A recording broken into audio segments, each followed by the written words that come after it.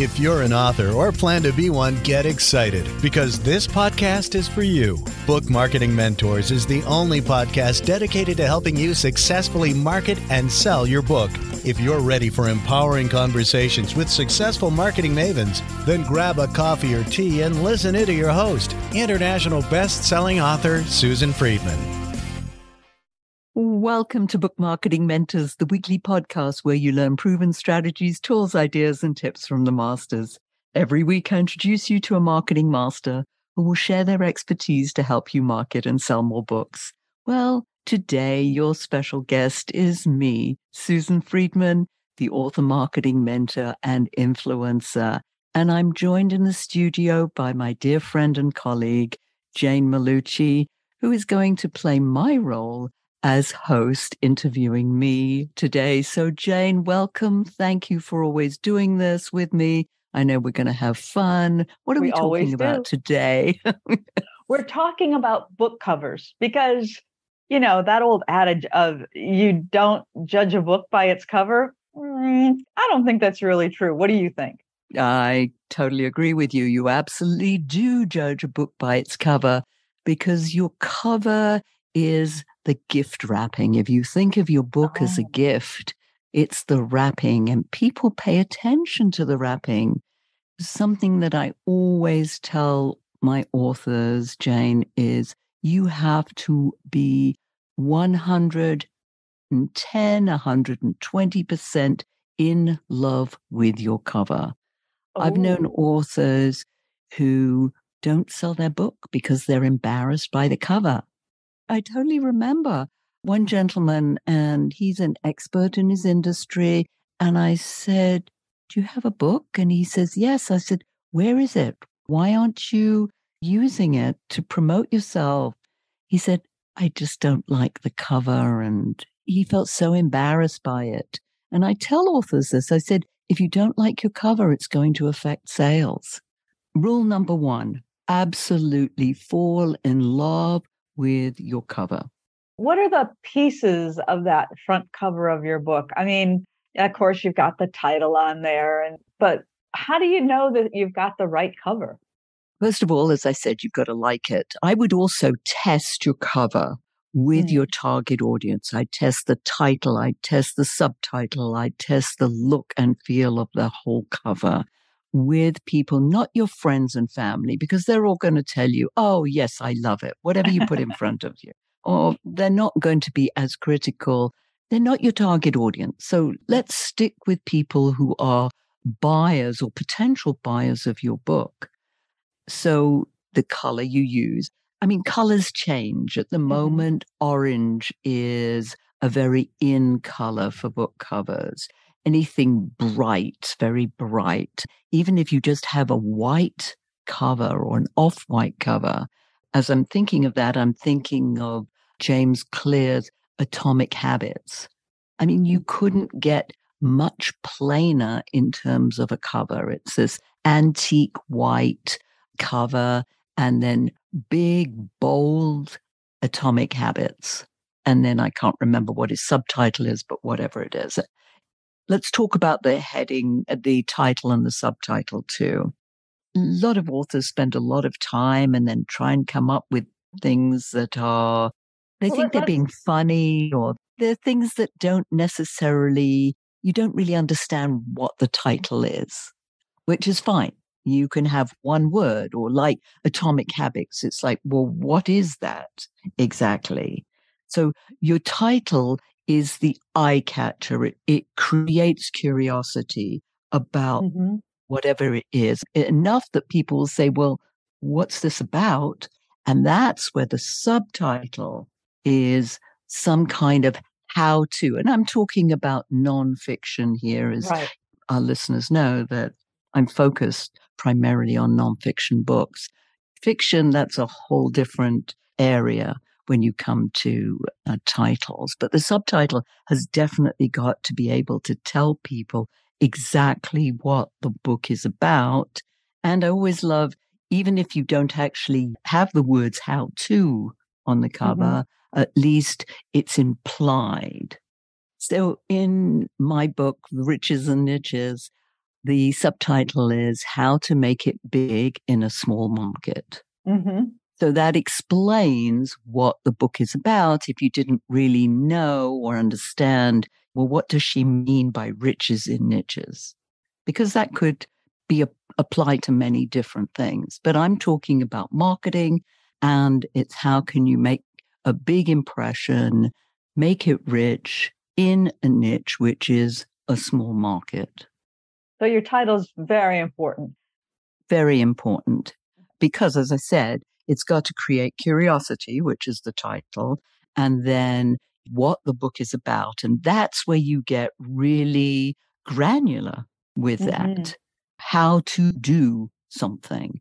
As I said, either you actually use the words how to, or it's implied. If you've written your book, when you write your book, you usually have a title in mind or, a working title. Is it smart to start to do some research on that, to look in and see if maybe there's another book that has your same title, for instance? Yes. I mean, I always say go and look. I mean, Amazon obviously is the go-to for so many books out there now, but also just Googling the name and seeing, is there another title out there? Now, there are many books that have the same title, and then the differentiator is the subtitle. Mm-hmm. So there are books that have the same title, but they differentiate, and they could be in different markets, a different subtitle. There you go. Now, when you're looking at the cover of the book, aside from the title and the subtitle, sometimes you'll have, your colors, as you mentioned earlier.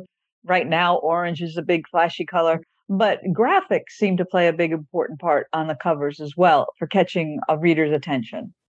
Yes, and you want your graphic to relate to what you're talking about. Mm-hmm. You don't necessarily want a sandy beach with palm trees if you're talking about leadership, let's say, unless it's about looking at retirement from leadership or something that implies that this is what the book might be about.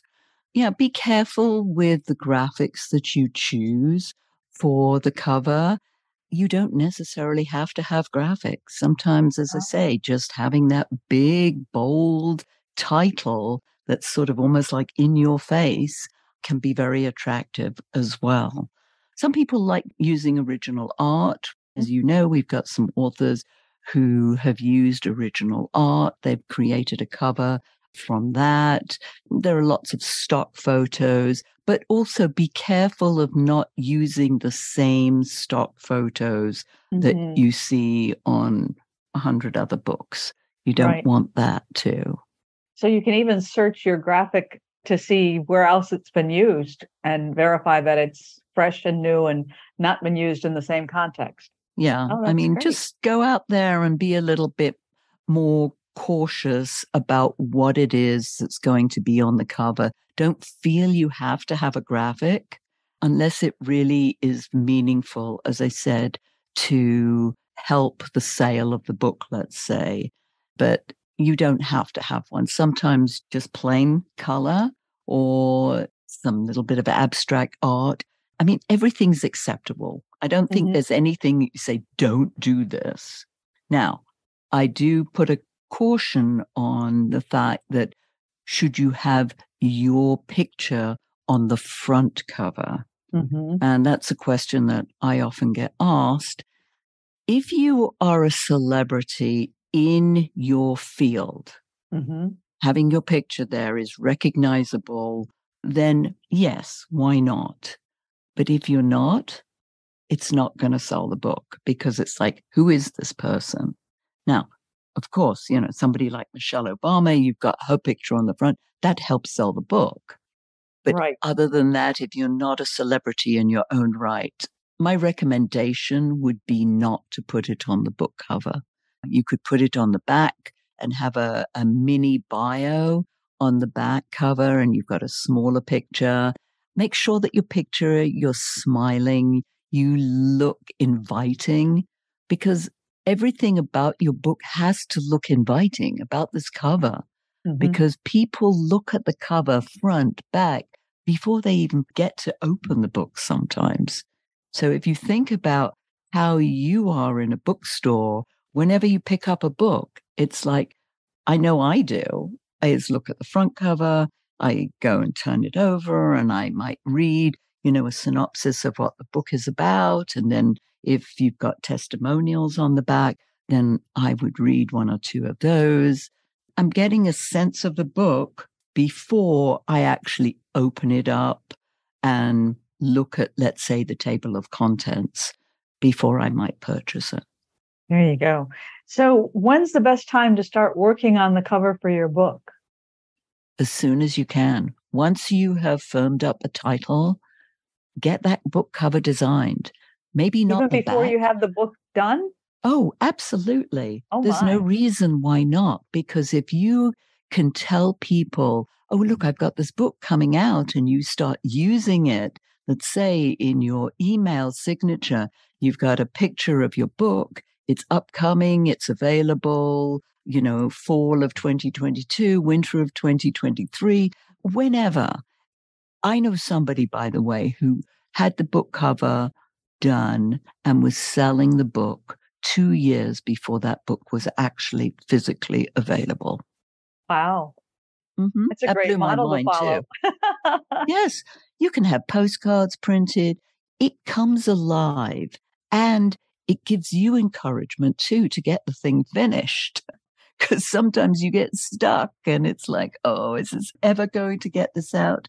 But then you see this cover and I'm like, yes. And it gives you encouragement that it's going to be something real. You can touch and other people can touch and read and enjoy. I would also think that you've got some buzz going on the book, and you might get some insights into your topic from talking to people about this book coming out. Very much so. Yeah. But I remember too, I was doing some anthologies many years ago when I was in the trade show industry. Anthologies are these compilations of 10, 12, 15, 20, sometimes different authors all appearing in one book. They're all writing about a certain topic. When I was looking to recruit people to be part of this anthology, I had the hardest time because people didn't understand what this was. But when I got the first one out and I looked to do a second edition with another set of authors, I had the first one to show them and they could see it. And it was like, oh, yeah, I want to be in the second one. That visual component is so critical when it comes to everything about the book. Susan, you mentioned some elements that are in the back cover. You're talking about testimonials. Now, if you haven't completely finished writing your book and you're looking for testimonials, how do you arrange to get those so that you have them for your cover? That's a little harder to actually get testimonials without being able to show people something. Now, I know that when authors ask me to write a testimonial, I want to read the introduction because I find that if an introduction is well written, it really tells you most about what this book is about. Mm-hmm. So that's really important for people to be able to see that. I want to see the table of contents and I want to see the introduction. I would love to be able to read every single book that crosses my desk, but that's an impossibility. So for me, being able to read the introduction to the book is key. Now, that depends on the people who you ask to write a testimonial. Mm-hmm. Some people really might want to read the whole book. Others, as I said, might be happy with the introduction. Sometimes people just want to support you in the industry and they'll write a testimonial for you, again, based on, let's say, the introduction and the items that you cover in the book, which they could see by that table of contents.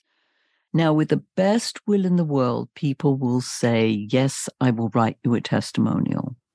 Mm-hmm. The next thing is to actually get it from them. That's often the hardest part. You send it out, you make the request, they may say yes, and then it's crickets. Mm-hmm. So a couple of things. Number one, give them a deadline for this. And don't give them too long, because the longer you give them, the longer it's going to take. Whatever that principle is, Peter's principle or somebody's principle, that the more time you give them, the longer it's going to take.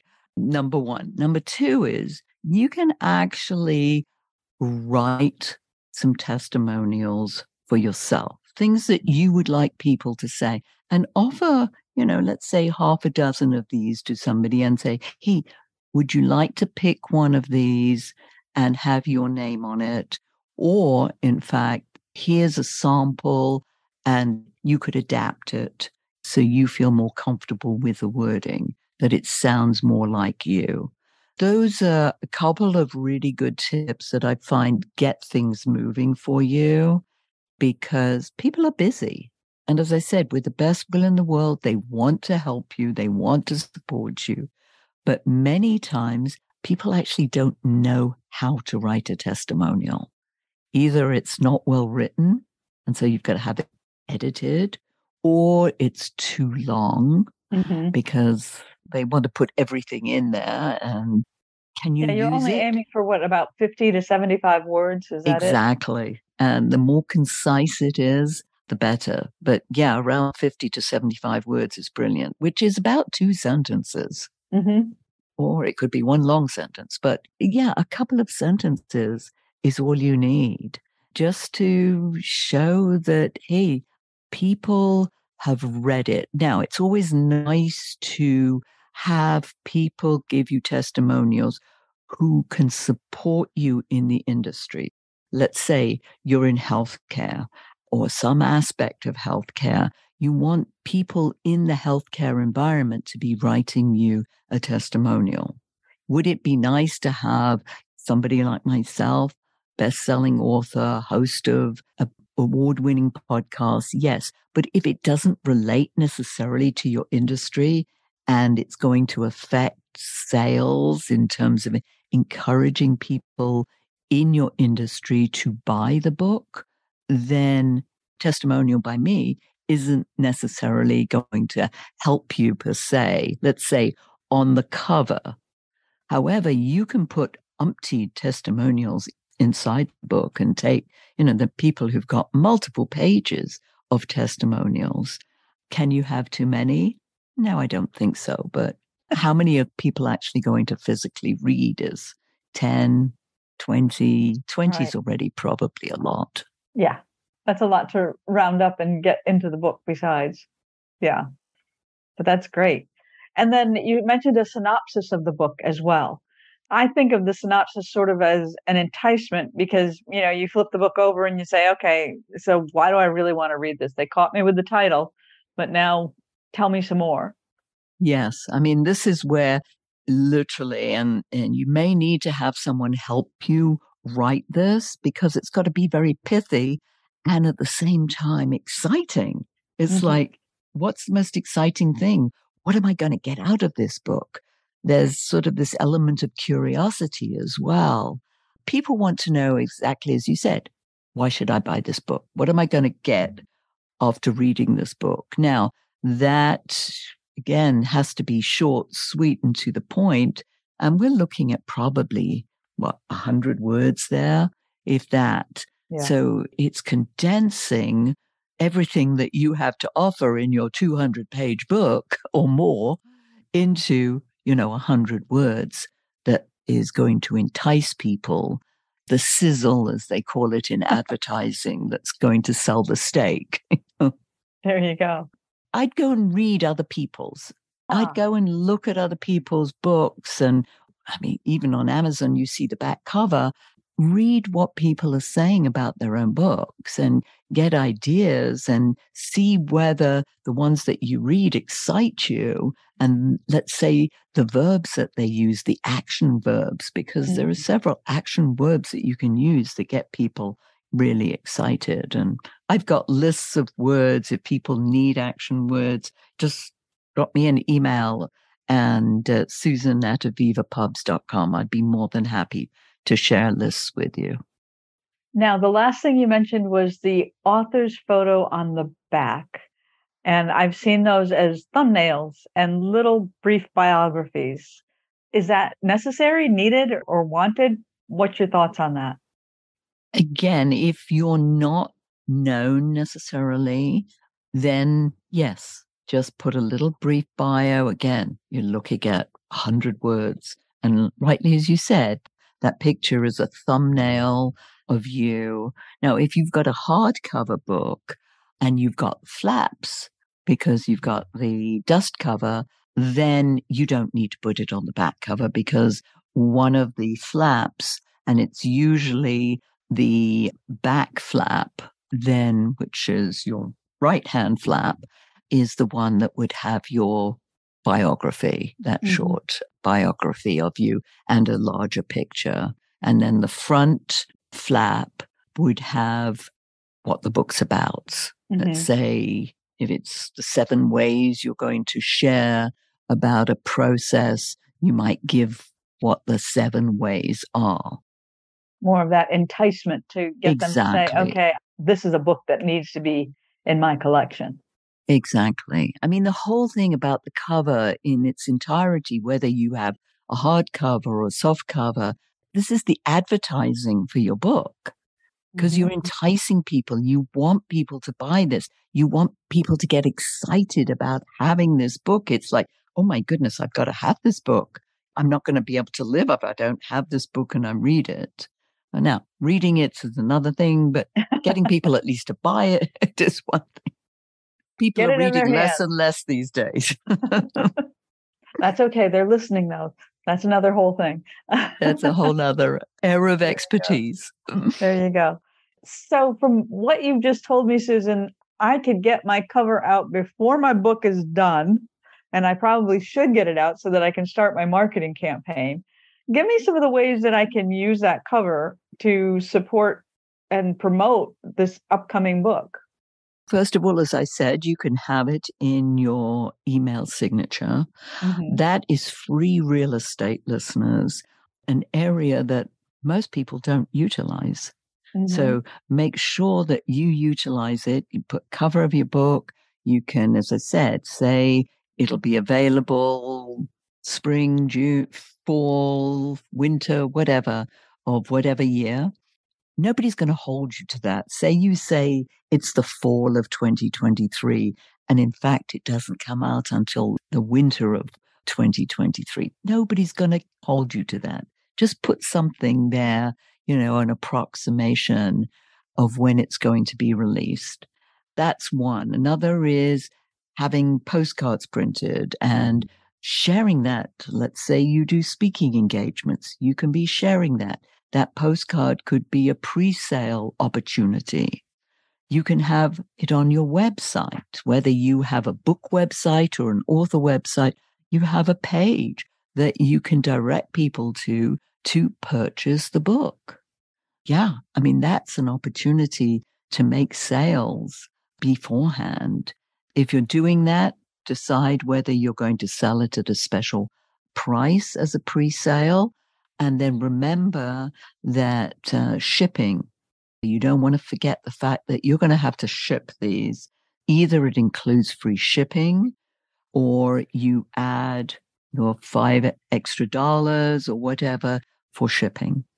Wow. So there's so much that this cover does for you. It's attracting your reader. It's informing your reader. It's getting them excited about your book. It's letting them know that your book is coming. As you mentioned earlier, it's the wrapping. The cover is the gift wrapping for your book. And it does make people get excited. I mean, who doesn't get excited when they see a wrapped package? Yes. It's like people want to know what's inside. That's really what you're doing. You want to entice people to want to look inside. I mean, hey, that's why Amazon so brilliantly put up, look inside, because people do want to look inside. I get very upset when I click on a book that I'm interested in and I can't look inside because I want to know what's the table of contents. Because I'm not going to buy a book until I really know and understand, is there something in there that I really am going to be interested in? So that whole look inside feature on Amazon or even on your own website, you can put that feature up, or you can put, click here to see the table of contents, or click here to read a chapter, get the first chapter free.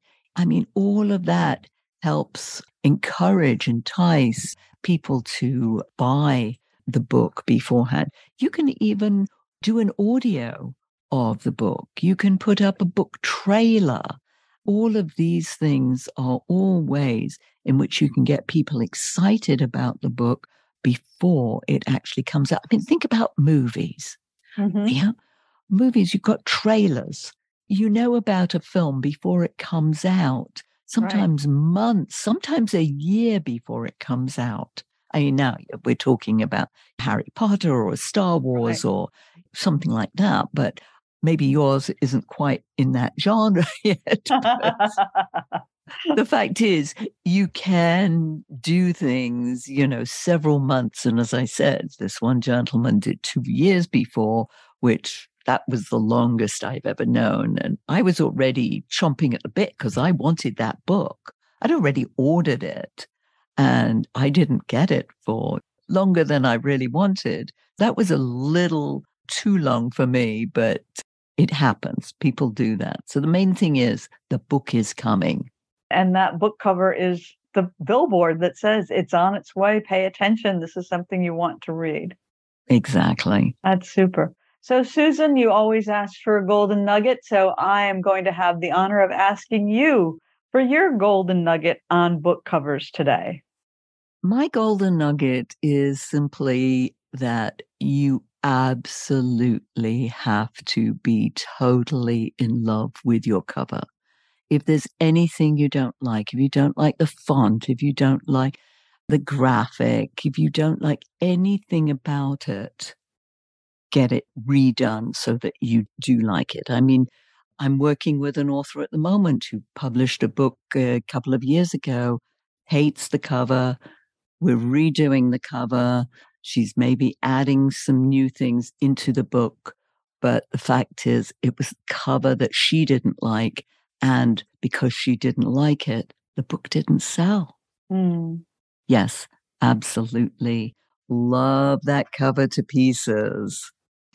Love your cover. That's your golden nugget. Thank you, Susan. It is. Thank you. It's always a pleasure to do this with you. I always learn so much whenever we talk and always have a great time too, but that's beside the point.